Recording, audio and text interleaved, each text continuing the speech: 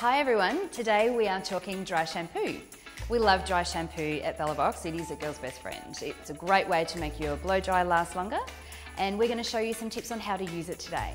We are using one of our favourite brands, which is Batiste, and we love Batiste because it has different colours. So this one's for blonde, there's another one which is for medium brown hair, and there's also another which is for darker brown hair, which is suitable for me.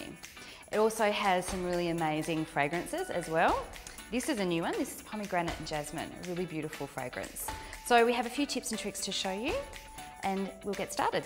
Take your dry shampoo and give the can a really good shake. You want to aim about 30 centimetres from the head and spray in short, sharp blasts. Massage the dry shampoo into your scalp, and then either brush or use a blow dryer to remove the residue. This will take away all of the oil from the scalp and leave your hair fresh and shiny. Dry shampoo is a great way to make your blow dry last longer. Just spray it along the hairline, massage it in and blow dry or brush it out. Another tip for using your dry shampoo is to use it to cover up grey hair or roots. So if you haven't made it to your hairdresser in a little while, it's very easy to cover those up using your dry shampoo.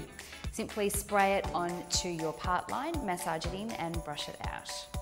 Another tip is faking clean hair smell. So if you've been at a barbecue or you're around someone who smokes, your hair can actually hold on to that fragrance.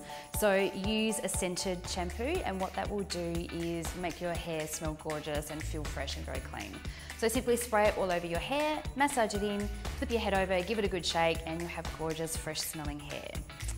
The final tip is if you've gone a little bit crazy with your styling serum or your styling product and it's left your hair feeling a little bit limp and lanky, all you need to do is just use your dry shampoo to clean that up. So as we demonstrated earlier on, spray it onto your hair, massage it in, and use a blow dryer or a brush to brush it out, and your hair will look fabulous and fresh again.